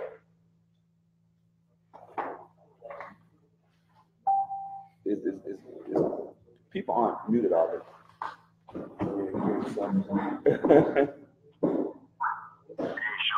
Shalom. Most High Christ bless.